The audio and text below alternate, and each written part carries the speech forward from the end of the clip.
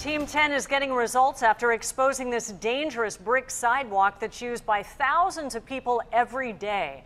Our investigation led to the county fast-tracking the plans for a new sidewalk in front of the Hall of Justice downtown. Team 10 investigator Allison Ash now with why some people are questioning the choice of materials.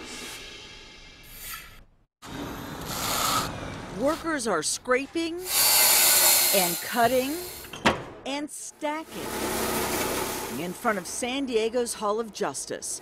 The one-block stretch of Broadway is a bustling construction zone as contractors install a $250,000 upgrade to the old sidewalk that had loose bricks and these ugly asphalt patches. I'm a court reporter and I kept saying, they're going to get sued, they're going to get sued. So yeah, I'm really happy they're being done. Julie McKay said she didn't care what materials were being used except... hopefully it won't be bricks. But bricks it is.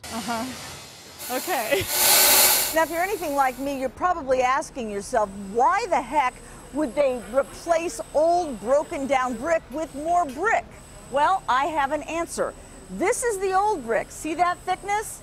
And here's the new. It's twice as thick and it will hold up.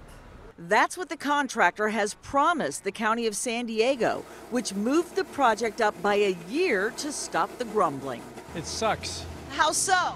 Because I have a new knee. Uh-oh. And it makes me walk funny.